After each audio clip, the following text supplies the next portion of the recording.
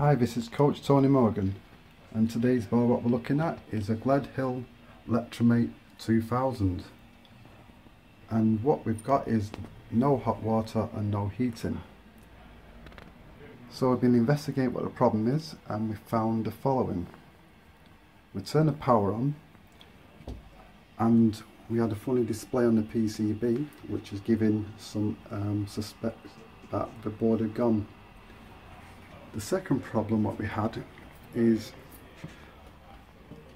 on this heating element here, that overheat thermostat here had tripped. So reset it,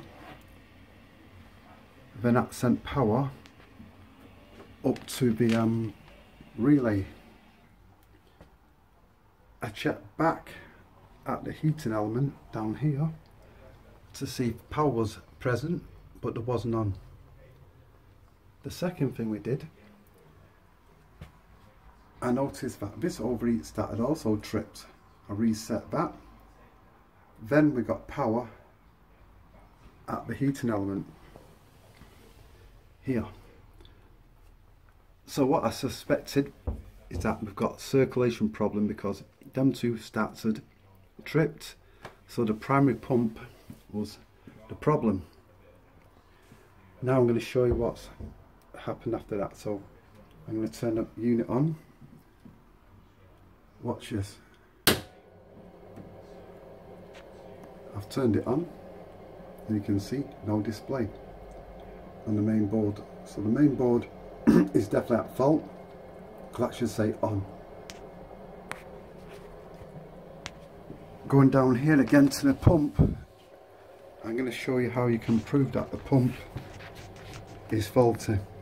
I've took the screw out, which you can see out the centre. Right, if you just come here for us, Michael, just keep the camera there, because the power's on, so it's very dangerous this while I'm doing this.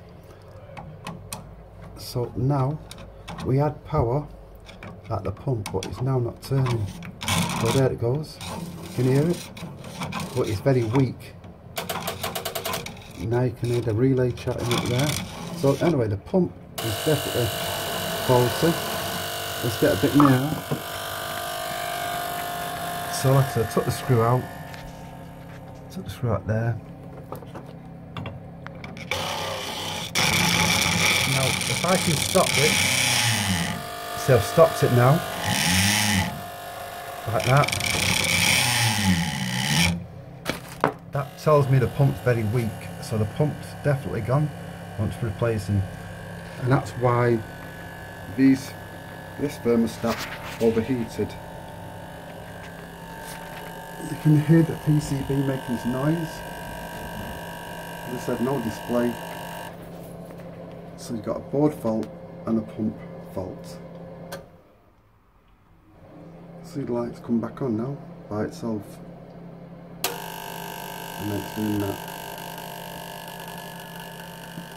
So that's the end of this diagnostic on this fault, and the end of this video. So if you've got any comments, you want to drop us a line, we're glad to hear from you. So that's it from me, and I'll see you on the next video.